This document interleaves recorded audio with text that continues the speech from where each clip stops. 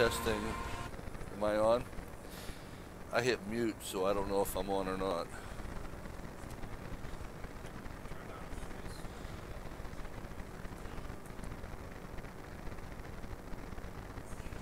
Testing, 1, 2. It's not on yet. Turn me on, brother. Testing, testing. 4, 5, 6. Testing, testing. 8, 9, 10. Testing, testing. 1, 2, 3. There, now it's on. Maybe I'm just down too low. Yeah.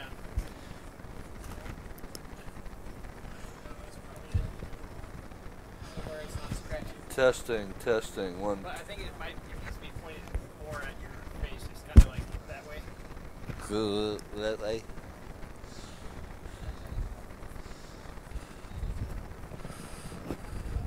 Testing, testing. 1. Is that? Maybe you just have to turn it up a little bit. You can hear me? Can everybody hear me? Can you hear me now? Huh? Look in my direction if you can hear me. Look in my direction if you can hear me. Nobody's looking.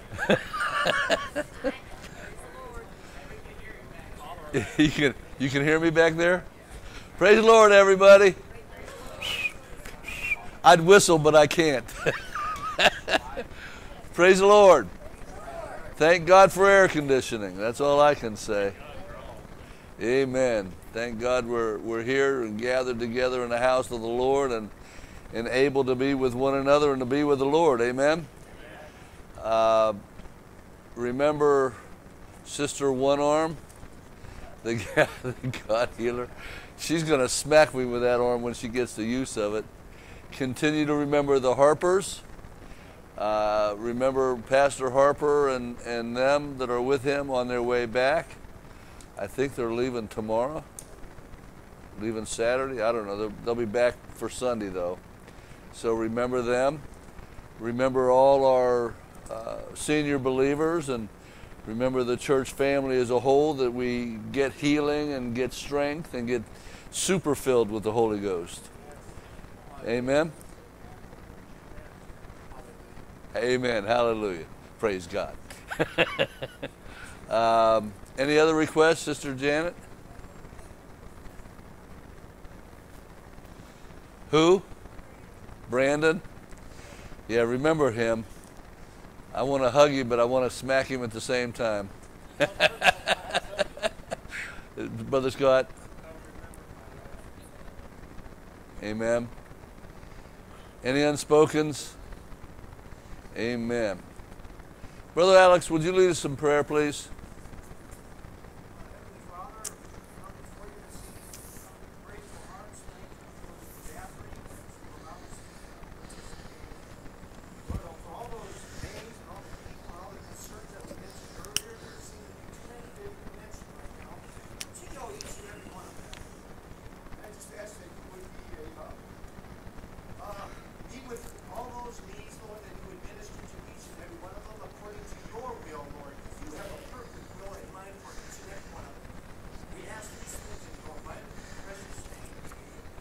And everybody say amen. I don't think there's any announcements. We got anything going on that I probably forgot about? Amen. All right then, let's get started. The lesson, I titled it Meekness. How many knows what meekness is?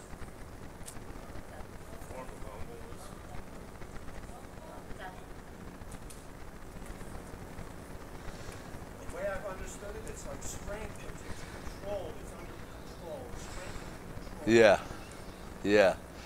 That's what I've always been taught. And I agree with it. I don't disagree with it. And it is a form of humbleness. And it is a form of gentleness. And it is a characteristic of the love of God. And that's what I taught on. And we don't really hear a lot of messages on that, a lot of thoughts on that. And I think it's because, well, especially in 2022, we just want to speak our mind and let it rip, so to speak. Whatever it is, you got to deal with my attitude and my issue, and as God's people, That's not the attitude we should have. We should have the attitude that Jesus had. Amen? And I was thinking, about Moses and Jesus. I compared them a lot in the scripture because they're really the greatest example of meekness that you can have. The only difference is Moses blew it a couple times and Jesus didn't. And I was thinking about these two guys, and how many knows that Moses had the first GPS system? He had a pillar of fire and a cloud of smoke to direct him. And where it went, he followed. How many know that Jesus had the first fish tracker or fish caller? He knew exactly where to cast out the thing, didn't he? That's not, well, that's okay. And he had the first metal detector. He didn't have to go hunt for it. It came to him, right? The coin in the fish's mouth. That's just pretty cool. I have to go out with a machine and bleep, bleep, bleep, bleep, bleep. He just said, it's in that fish over there. Go get it. That's the kind of God that we serve. And even though we have, and they had that kind of power, they had to learn meekness. I have learned over the years, meekness is not something that you're born with. You have to cultivate it. And just because you step on the cord of a vacuum doesn't mean you should get upset. Or whatever gets your hair on the back of your neck standing up. I think meekness is one of the hardest things that we as Christians have to deal with. It's amazing that we don't hear more about it, because with meekness, or power under control, as we're taught, power under control. I have the power to do what I want, but I don't. Right? Jesus had the power to do anything he wanted to do, and yet he didn't. He did not. He refused. He always did those things that pleased his Father. How many can say that? I wish I could. I know I've always been taught, never let anybody know your weaknesses. Well, I want you to know something. One of the things I struggle with is meekness, because sometimes I lose it, don't I? You can say yes. Everybody knows. Sometimes we just don't have the strength or fortitude to shut our mouth. Is that a nice way of putting that? That's too blunt, isn't it? I'm going to be blunt tonight, and I'm not going to pick on you, Brother Alex. I decided I'm going to pick on me. It's hard for us sometimes to contain the anger and the wrath and the emotions that are within us, and we just have to let them loose. Not so much. We shouldn't. And especially if we have the Holy Ghost, right? The Holy Ghost will help us control the things that we in the flesh cannot. That's the advantage that we have. We have the Holy Ghost. Moses was said in the book of Numbers chapter 12 that he was very meek. I think one place it said he was the meekest man around. And yet we find in Scripture two places that I can find that he blew it. He lost it. And one of them cost him his life, his place. How do I say? He wasn't allowed to enter in the promised land when he could have, because he lost his temper. When God told him to call the people together, he said, I want you to speak to the rock. Numbers chapter 21. I want you to speak to the rock like you did before. You smote it, but now I want you to talk to it. And he was so mad and so angry, he smote it. The nice thing about this story, if there's going to be a nice side, is that God still honored his word and what he did. and gave the people what they needed. The other time he lost it was he threw the tablets of the Ten Commandments down, didn't he? And then he had to go write them. Double work. God said, I didn't break them, you did. You write them. And he killed a man. Yeah, and he killed a man. And so we see that if we do lose it, so to speak, we're not in bad company. We're pretty good company. Because everybody I know has at one point or another not been able to not lose it. I guess that's a nice way of putting it, right? We've lost it at some point or another. Maybe, if you're lucky, you were by yourself. But most of the time, that's not how it happens, is it? James said, 3:13, who is a wise man, and who is endued with knowledge among you? Let him show it out of a good lifestyle or a good conversation, his works with meekness of wisdom. Let him show it out of a good lifestyle or a good conversation, his meekness of wisdom. What's that mean? Let me put this in my verbiage so you understand. If I see you do something wrong, I shouldn't take my Bible, baseball bat, 2x4, I-beam, and beat you over the head with it. Yes. If I'm spiritual, the Bible says, Paul said to the Galatians in chapter 6, ye which are spiritual, restore such a one in, not with a baseball bat, but with meekness. Knowing one thing, it could be you. It could be you. And more than likely, it probably should be, right? 1 Thessalonians 2:7 says, but we were gentle among you, even as a nurse cherisheth a child. We were meek. We were under control. We didn't get mad because you were screaming and hollering because you were hungry. We didn't throw you across the room because you dirtied your diaper. We cherished you. We took care of you. We understood. We were power under control. We did not let our emotions, the fact that I had a bad day, trump everything else and go off on you. That doesn't help you, does it? Nor does it help me. So we need to learn to add meekness to beautify our lives so that others can see it and say, wow, look at what they're going through and they haven't lost it. I would have surely lost it if it wasn't for the grace of God, right? Psalms 147 verse 6 says, the Lord lifts up the meek. He casteth down the wicked to the ground. The Lord lifts up the meek. He holds them up. The Bible, it says in Psalms that he will beautify them with salvation. In other words, that God will take, if we keep our lives power under control, when we do go through a situation, God will deliver us. God will save us from that circumstance. He'll deliver us and help us through it.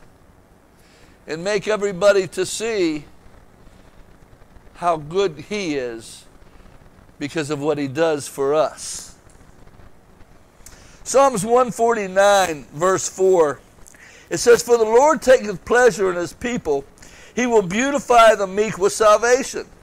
The New Living Translation puts it like this, for the Lord delights in his people. He crowns the humble with victory. He crowns the humble with victory. How many want to be victorious? Be gentle. Be gentle. Be power under control. Have a place in your life where you say, no, I'm not going to act like that. I'm not going to say that. I'm not going to do that. I'm going to be what God wants me to be. Let me read a scripture for you. Two of them, actually. Philippians 2, 7 through 9. But made himself of no reputation, and took upon him the form of a servant, and was made unto the likeness of a man.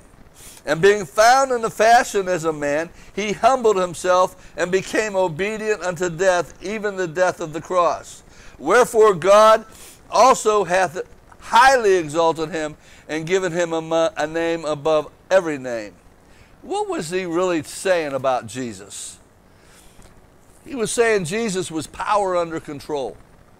He was saying he was meek. He was saying that he could have made himself a very reputable man, and very well known, and he was well known anyhow, wasn't he? In his time. He did not make himself a reputation, but more often than not you see Jesus saying, don't tell anybody, just go see the priest, keep your mouth shut, don't tell him what happened, just go show yourself. Don't tell him I did this. It's not my time yet, Mom. Don't do this. Don't tell anybody I did this, right? That's what Jesus said, and that's what we should do. That's power under control. We could brag all day long, right? Well, maybe some of us could. But power under control says, no, don't do that. Keep yourself out of the picture. Exalt God, not you. And he took upon him, I like this, he took upon him the attitude of a servant. And that's what we should have. Even though we're living in a day and an age where people seem to be entitled or believe they're entitled, we as the people of God need to take on the attitude of a servant. I'm here to help.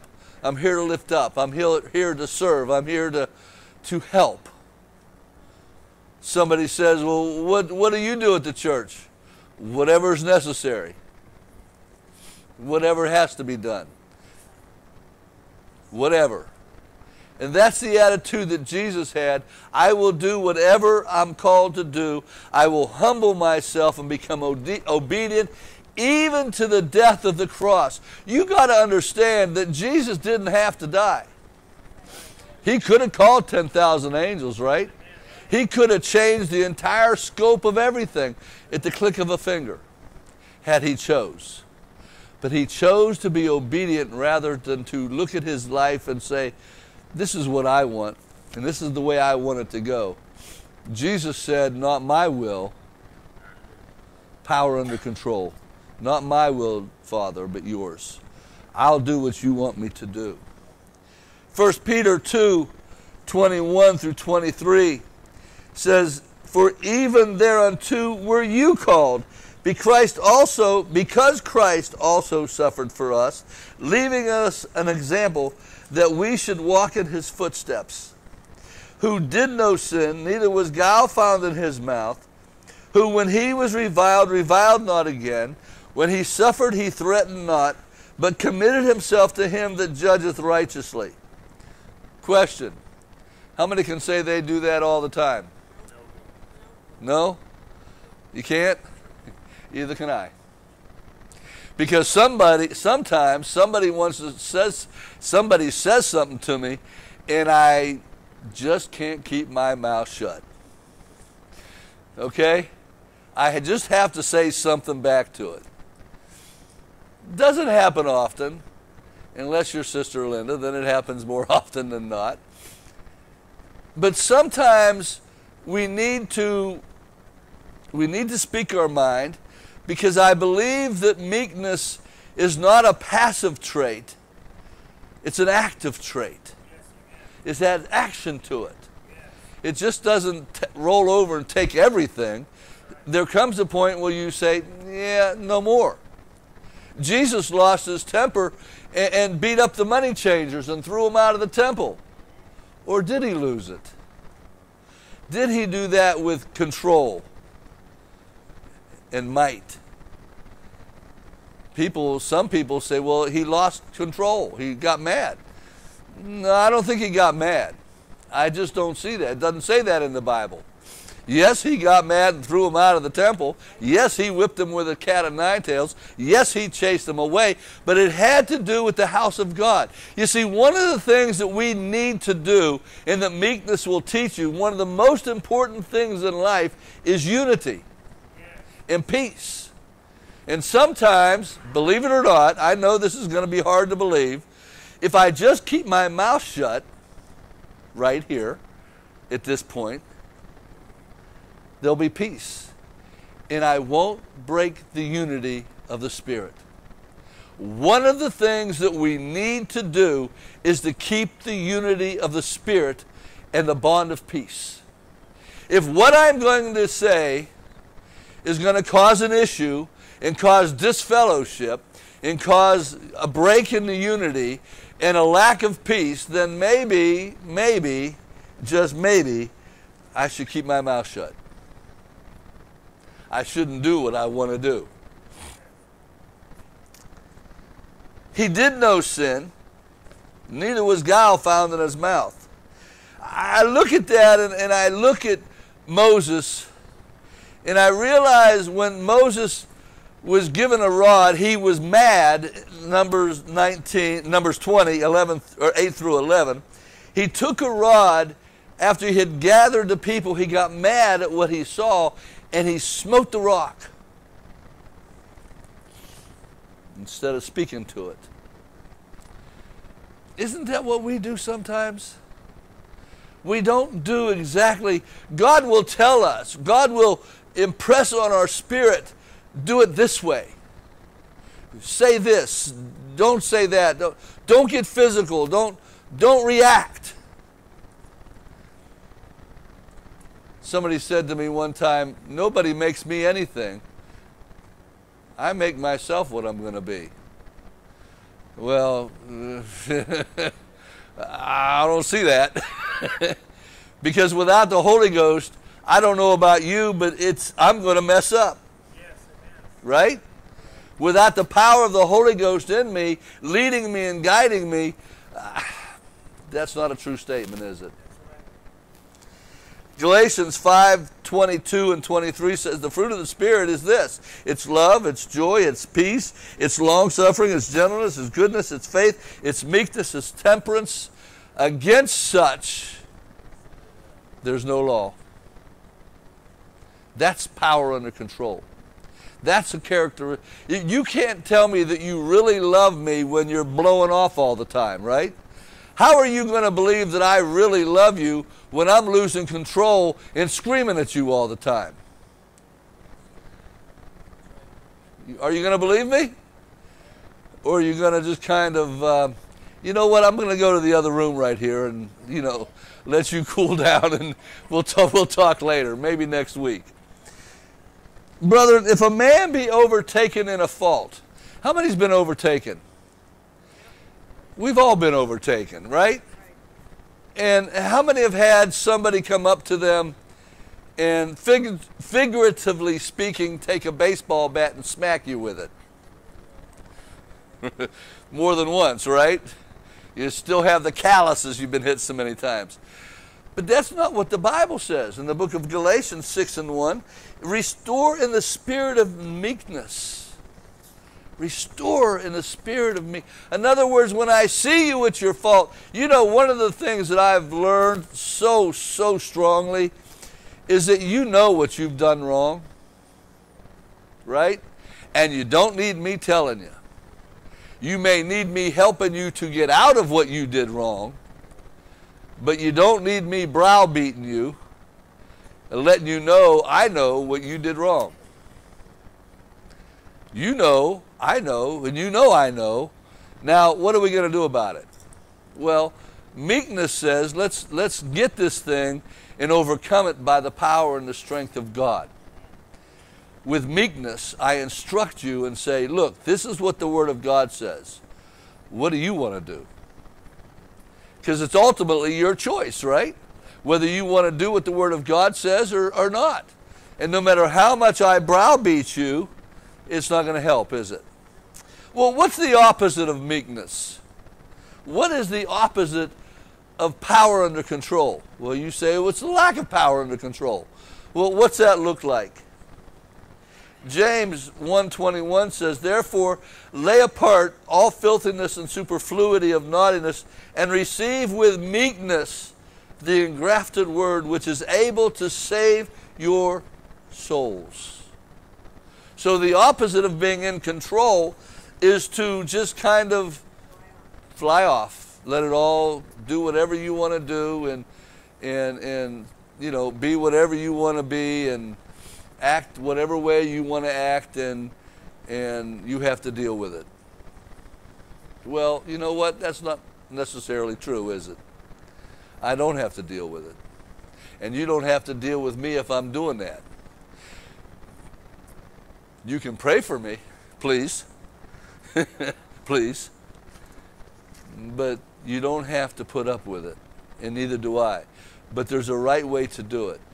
And in meekness, we should instruct those that even oppose themselves. Right? First Galatians, we know these scriptures, 19 through 21. Now the works of the flesh are manifest, which are these: adultery, fornication, uncleanness, lasciviousness, idolatry, witchcraft, hatred, variance, emulation, strife. That's a mixture of wrath and strife. Okay? Wrath and strife, seditions and heresies, envyings, murderers, drunkenness, rivalings, and such like. As I tell you before, I've told you in times past, that they that do these things shall not inherit the kingdom of God. They shall not. And yet, one of the things that we notice in the book of Matthew is that one of the people that inherit the earth is who? The meek. Those that have it under control. Those that knows what's going on. And yes, there are problems, and yes, there are situations that we can get upset about, but be careful how you do it. We can be angry and sin not. I'm still under control. I'm upset and I'm angry about the situation, but I'm not going to lose control. I'm going to control who I am to best help you, or whatever, vice versa. Titus 3:2 says, to speak evil of no man, don't be a brawler, but be gentle, showing all meekness to all men. So if I come on you and start speaking into you and wanting to fight you, I'm not being gentle. I'm not being meek. I'm being arrogant and proud and whatever it is I am, right? But I'm not going to be what God wants me to be, and that's power under control.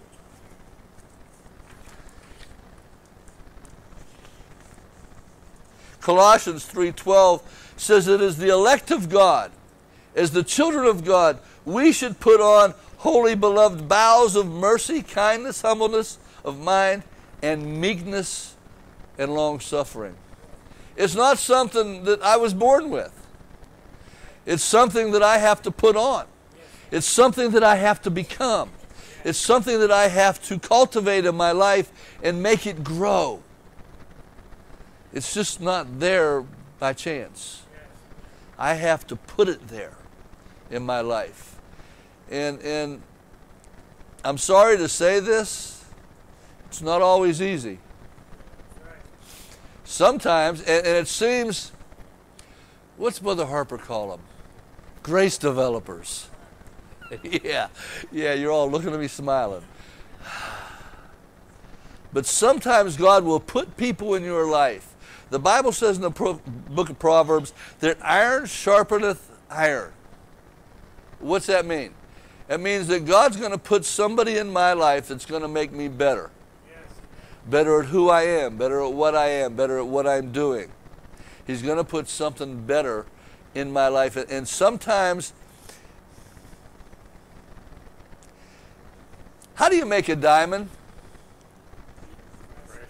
Pressure. Pressure, huh? Something rubbing and making it pressure and making it hot and making it stand out better. Well, God will do that in our lives. He'll bring somebody into your life that will rub you the wrong way. Sand on you, if you would. Take a buffing rag and not just buff your head, right? But buff your spirit, buff your soul to make you a better you. We need to praise God for those kind of people, because that's what we need in our life, is somebody to make us better. Lewis asked me one time, how did he ask me? He asked me basically why I hang out with people that are better than me. And I said, because I want to become better. I want to get higher and brought up higher. So I hang out with people that are stronger than me, so I get stronger. I hang out with people that are smarter than me so that hopefully some of that wears off on me and I get a little bit smarter. I hang out with people that are got meekness and got gentleness and got humility in their life, so I become that. Because I see them and I see me and I say, not quite yet. I got to keep working on me. I got to keep working on me. And that's what we have to do. And I think, this is just me speaking, I think that's what meekness is like in our life. We have to keep working at it. Yes, I'm going to have days that I'm going to have a meltdown, right? But I need to get back up and put myself back together and say, okay, God, I'm sorry I melted down, right? Now help me. Cool me off a little bit and help me go in the direction you want me to go and not lose it. I would hate to be like Moses, right at the cusp, and then lose it because something I did, something I said, something I reacted to that I should not have reacted to, something that got me and I said something I shouldn't have said. Let me read the scripture. Ephesians 4:1-3. I, therefore, the prisoner of the Lord, beseech you that you walk worthy of the vocation wherewith you were called. Walk worthy. And that's where most people stop with that verse, right? But it goes on. How do you walk worthy of the vocation wherein you're called? You do it with lowliness and meekness, long-suffering and forbearing one another in love. You do it with meekness. You do it with power and control. Maybe you're called to be the big shot preacher. That didn't come out right. Look, here, let me be blunt. I knew a man, and it wasn't me, that bragged about how great a ministry he had. And he's no longer in church at all.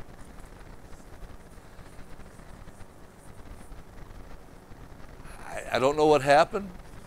I just pray for him and ask God to bring him back in.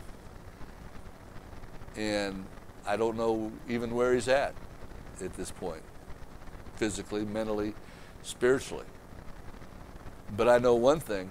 He wasn't serving God with the right spirit or with lowliness and meekness. He wouldn't have acted that way. He wouldn't have said those things. He would have been more humble, more gentle, more meek, right? Anyhow, verse 3, chapter 4 of Ephesians.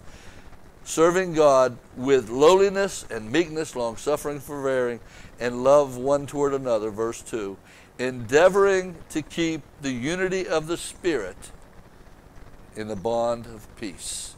I believe with all my heart that if I am endeavoring to be a meek man and have power under control, I'm going to endeavor to do what God said, and that's keep unity.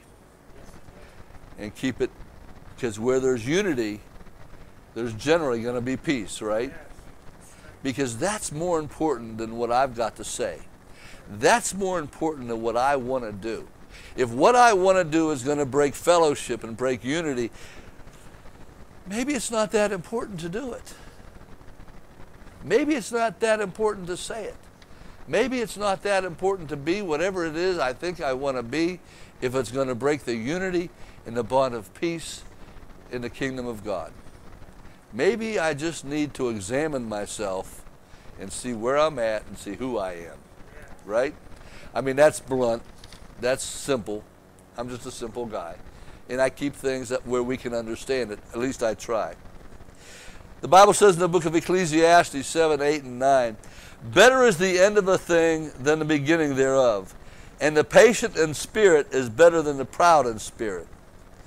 Verse 9, so don't be hasty in thy spirit to be angry, for anger rests in the bosom of a fool. Better is the end of a thing than the beginning if it's patient, if it's meekness, under power, under control, if it's becoming the thing, the person, the new man that God wants it to be. Better is that end. And you're not going to get there by being haughty or proud or angry.